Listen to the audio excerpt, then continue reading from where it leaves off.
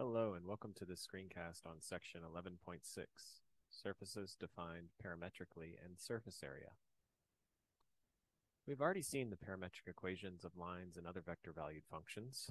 In this screencast, we'll look at how to parameterize surfaces. As a quick review, any single variable function, y equal to g of x, can be represented parametrically with x component t and y component g of t, where t is our parameter.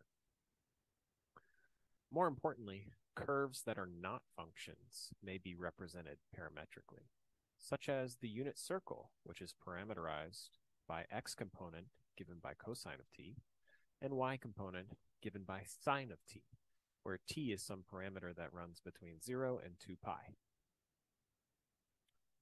Switching to two variable functions, any surface z equal to f of xy may also be expressed parametrically using two parameters.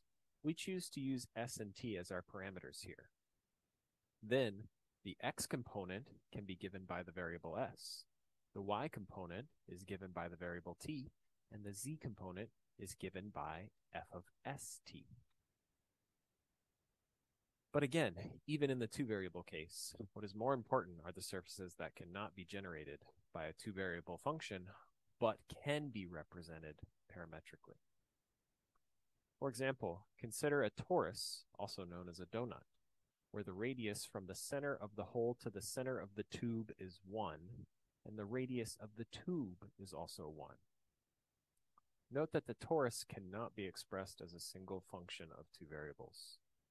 However, the torus can be represented parametrically by the following equations. You'll investigate the parametric equations of other such surfaces in section 11.6. We'll now turn our attention to determining the surface area of parametrically defined surfaces. So, consider a surface R defined by the following parametric equations.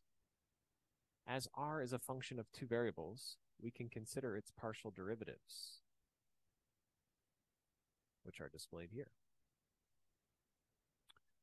Recall that a differentiable function is locally linear.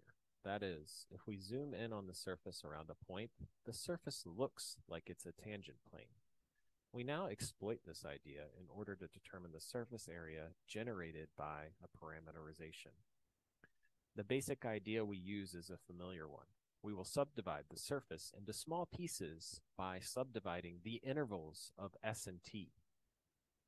We next estimate the entire surface area by adding up the areas of these smaller approximations. Ultimately, we use an integral to sum these approximations and determine the exact surface area. We'll proceed with the basic idea here. See your textbook for the full details. When we start by subdividing the intervals of s and t, the area of the subrectangles that remain can be approximated using the area of this parallelogram, whose lengths of sides are given in terms of the partial derivatives that we have here. Recalling facts about the cross product, we can find the area of this parallelogram using the magnitude of the cross product of these two vectors. We sum up the areas of these small parallelograms using a double Riemann sum, so to estimate the total surface area generated by R. Taking a limit, increasing the number of parallelograms without bound, our approximation approaches the exact value of the surface area, given by the following double integral. We end this screencast with a formal statement of the surface area here.